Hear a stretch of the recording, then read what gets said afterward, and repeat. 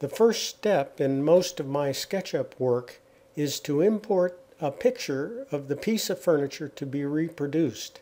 In this case, I'll import my rendition of Kettle's drawing shown in his book. First, click on Front View in the Views toolbar. Click on File, Import, and click on the drawing.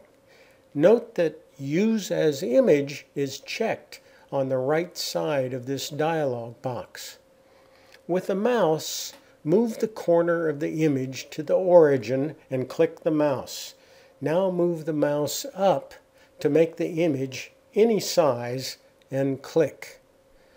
Zoom in to the longest dimension in the drawing, in this case 20 inches.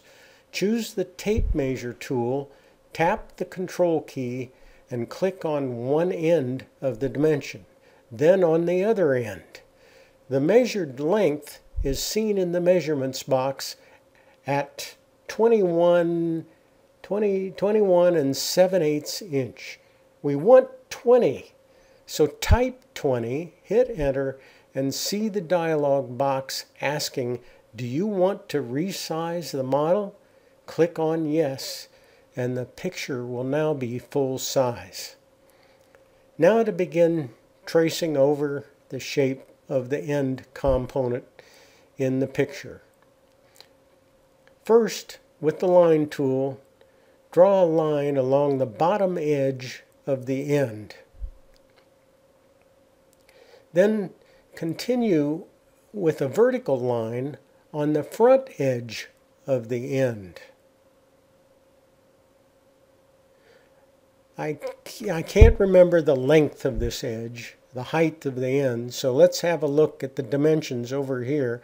9 plus 4 1/4 equal 13 1/4. So type 13 1/4, hit enter for the full height of the end. Next, place a guideline to the midpoint of the end. That's 4 inches. Since the end is symmetrical, we only need to make 1/2 of the shape. Make another guideline 1 1/4 inches from the front edge.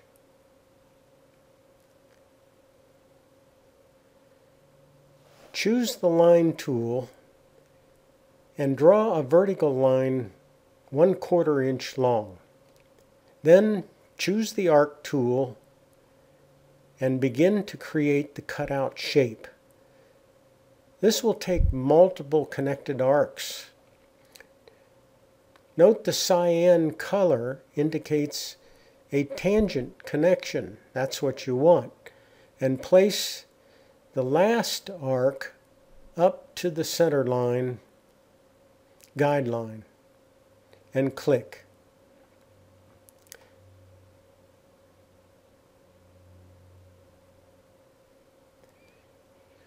Use the line tool to close in this shape.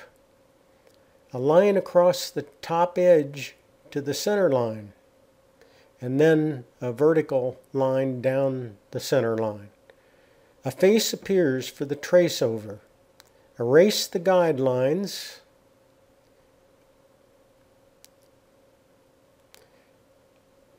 Double-click on the face to select the edges and the face, right-click, and pick Make Group from the menu. With the Move tool, tap the Control key and copy the group down the red axis. Lower it as well down to the red axis. Click.